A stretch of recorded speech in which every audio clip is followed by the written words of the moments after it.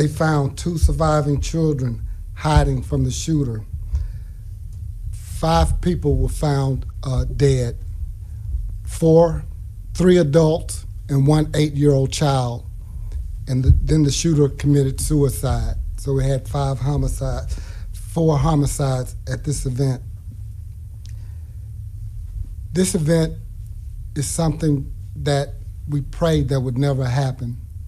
This event is something that we pray that we could prevent, but something like this sometimes is non-preventable. We work hand in hand with the Women's Center. Our detectives that were out there on the scene handled the scene with respect and dignity as much as we could to investigate what had happened. The family members had no idea what was going to happen. Through the investigation, we found out that the suspect was returning home to return a child from visitation. The grandmother was trying to take the child to bring him in, and the suspect wanted to come into the home, and the grandmother allowed him to come into the home, had no idea his intent. When he met his ex-wife at the home, our investigation showed that he wanted to get reunited, and when she refused, that's when the shooting supposedly took place.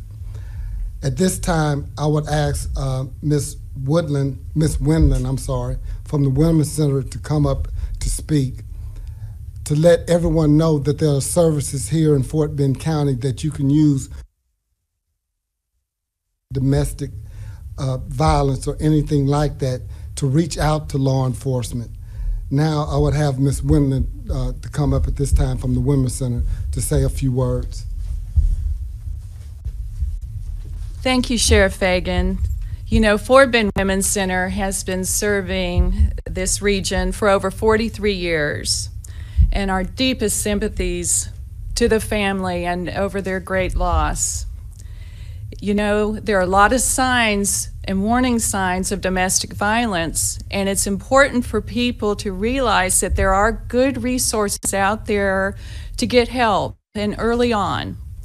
If an individual is in a relationship with, if an individual in a relationship, family, or household is using violence or coercion to keep control over another person, then domestic abuse is happening.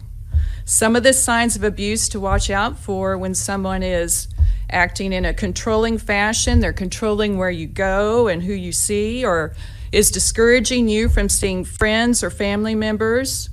If they're taking your money or refusing you to give you money for necessary expenses. If they're looking at you or acting in ways that scare you. If you are experiencing emotional abuse at various levels, or, you know, threatening behavior, of course, or any signs showing violence or attempted violence or thoughts of violence. The Women's Center provides numerous services to help victims with safety planning and to help them exit the situation. We have an emergency shelter, we have counseling, legal assistance, and many other services for survivors to become independent and free of this kind of abuse. Our emergency hotline is the first step to gain information on how to get help. Anyone who is a victim or anyone who thinks they might be experiencing domestic violence, or if you are a friend of someone that you're concerned about, we encourage you to call our emergency hotline. It's the first step to get information on how to get help. Anyone who is a victim or wants to assist a victim are welcome to call us at 281-342-4357 24 hours a day, 7 days a week for assistance. Or you can even email us at help@fbwc.org, and you can also receive information via the website at fbwc.org. And obviously, our relationship with the first responders and the Sheriff's Department are critical in helping these survivors receive the support they need. And if you are in immediate danger, of course, call 911. But I think they will over again. And all of our services are free, and we serve men, women, children, anyone who is experiencing this kind of violence. Thank you. I want to reiterate one thing that she said that is very important. Just because someone didn't hit you, just because someone didn't hold you by force, if you think that you're involved in any type of domestic violence, call, reach out for help. Reach out for help. Any signs, any type of sign, you need to reach out for help. The sooner you reach out for help may help prevent something like this from happening. At this time, if you have any questions, yes. Can you break down in a little bit more detail the ages of everybody involved in this? And the adults were between the ages of 40 and 45, and the young child was, I believe, 8 years old. And was that the child that was being returned from visitation? No, it was the niece of the suspect, the niece of the suspect. So, of the children hiding? Yes. And how old were those two children? I believe 13 and 7. Jeez. And was everyone in the house related? Yes. So were all of these victims residents of the house, or were there some visitors? Some were visiting at the time, and the rest was residents. And have we had any prior calls to this house?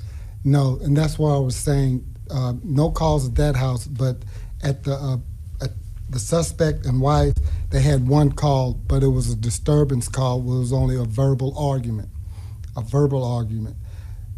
That's what I'm saying, that if you have any thought that domestic violence is being there, or someone overly being aggressive, anything like that, let us make that decision. Call us for help. You may not recognize the signs, but we do, people at the Women's Center. That's why it's vital, the sooner the better, to reach out for the help. And as Ms. Wendland said, it's free. It's a free service. But it can't be used if you don't reach out for the help. One thing I'm known for saying here at the office, if I don't know about it, I can't do anything about it. And that's the same with the Women's Center. If they don't know about it, it's nothing they can do about it. We need the public's help, not just the victim, neighbors. If you see something, you can report it as well. Will you identify the suspect at this time? Yes. This, Captain Simon? You can. The suspect is 46-year-old Ulrich Alfonso Barrett. Can you spell that? A-L-R-I-C-K, Alfonso, A-L-P-H-A-N-S-O, Barrett, B-A-R-R-E-T-T.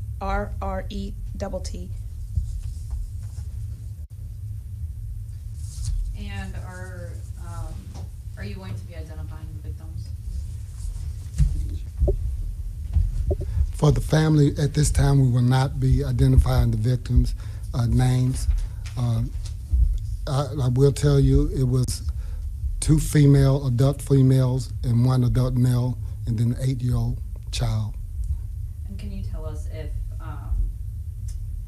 one of those adult females includes this suspect's wife? Yes, estranged wife. Estranged wife.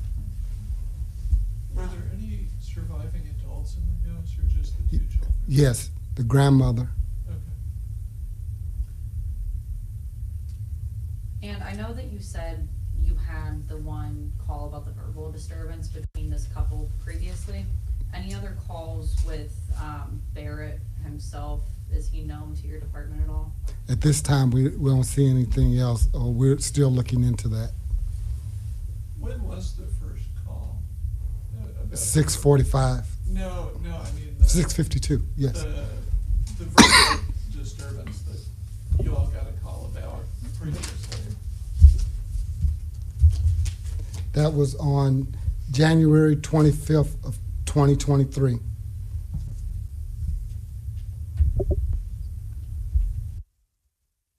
Deputies from when the call came in to when they first arrived, what was At the residence? At the residence, I believe they made it there within minutes.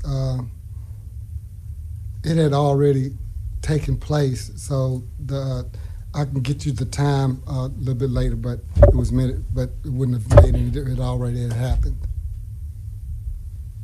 Sheriff, can you talk about domestic violence cases? Yes, right now in Fort Bend County,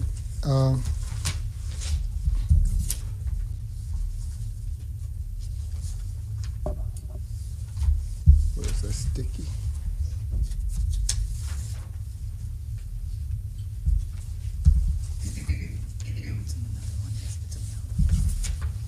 I can speak to how many people we served last year. Yeah.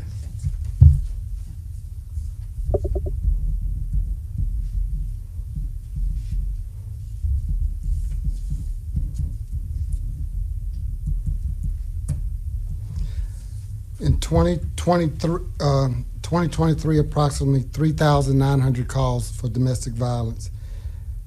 In 2024, as of to date, 160. Domestic violence is a crime that is sometimes underreported. And that's was one of my campaign pledges to address domestic violence. It's one of the most out there because sometimes because of embarrassment or sometimes because of they're afraid to reach out to law enforcement or the culture of the family. We have to stop that stigma. We have to stop that stigma to save lives and to save individuals. This type of crime, it affects the whole family for generations, and not just the family, but the community as well. I believe Ms. Windland wanted to talk about some numbers with our agency as well. Just to give you perspective, last year in 2023, we served over 2,300 survivors. And that includes men, women, and children. About 40% of those are children who have received services from us as well. And we saw about a 5% increase, and those are just the folks who came and received services from us. Our emergency hotline receives, on average, over 10,000 calls a year. And that can be anything from just, innocent inquiries to people who are in immediate danger. So we have seen an increase in the numbers of folks we're serving.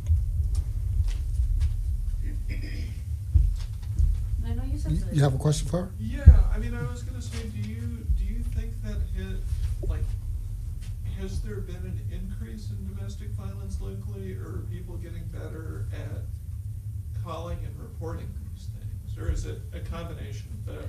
That's a really great question, and I think it's a combination probably of both. And of course, post-COVID, we had some strange dynamics during COVID in that our calls actually initially went down because the victim or survivor was pretty much trapped there with their abuser in their home. So the numbers were a little odd, over 2020 and 2021, but yes, we have seen an increase.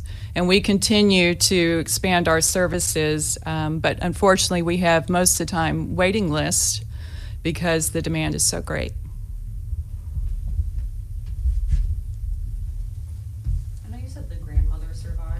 Suspect's mother or No, mother?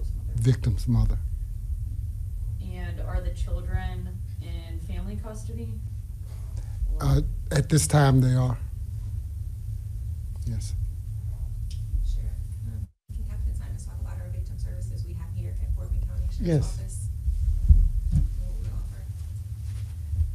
Here at the Fort Bend County Sheriff's Office, we have a victim liaison that if there's family violence or victims of any kind of criminal offense, if you're a victim of a criminal offense, then they go ahead and make contact with you to gather your information, to provide any kind of services that might be needed.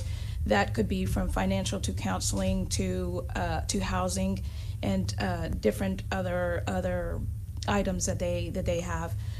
Usually the victim liaison reaches out to the family and fills out some paperwork that needs to get turned into to the state, so that way they can receive compensation services.